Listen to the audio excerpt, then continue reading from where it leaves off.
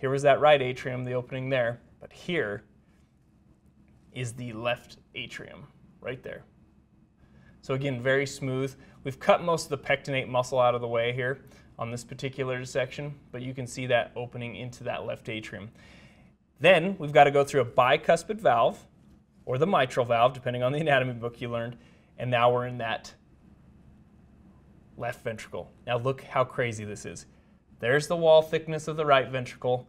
There's the wall thickness of the left ventricle. Huge noticeable difference that you can see because, again, right ventricle is just pumping to the lungs, left ventricle's pumping to the entire body. Speaking of the entire body, that's going to leave through that aortic valve and into the aorta, and here is that aorta. Remember how I said the aorta is the size of a garden hose? Let me pull the probe out of there so we can really see it. You kind of already got a taste of that when I showed you that aortic valve. Let me open it up here. But you can see how this is the size of a garden hose. Huge, huge, amazing artery here.